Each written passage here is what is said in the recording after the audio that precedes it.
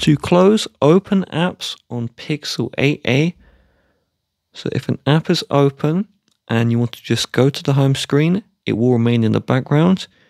Where this bar is, it's either white or black. Swipe up and then release as you finish the flick motion.